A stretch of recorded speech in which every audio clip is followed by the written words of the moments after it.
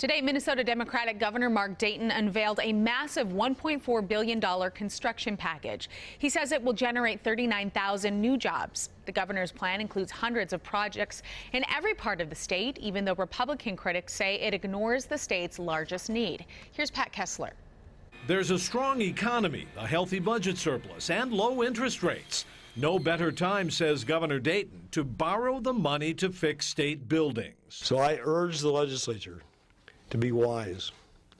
I urge the legislature to look beyond the politics of 2016 and the talking points for re-elections and say, what does Minnesota need? The largest total dollars go for higher education buildings and repairs, $153 million to the U of M, and $190 million for work at state colleges and universities. If we want a world-class higher education system, which we do, and we want our young people who have options, whether they go to college or university in Minnesota or one of the neighboring states or somewhere else, we got to have world-class facilities.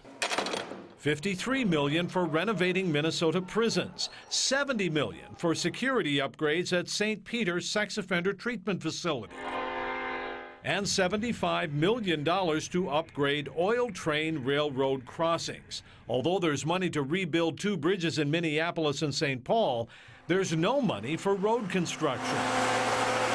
That's the #1 priority for Republicans, who expressed shock at zero road money, despite the $1.4 billion price tag of the bill. It's very surprising. I was surprised to see things like ski lifts and a ski ramp in the bonding bill, but not any money for transportation. It says to me that maybe it's not a priority like it is in our caucus.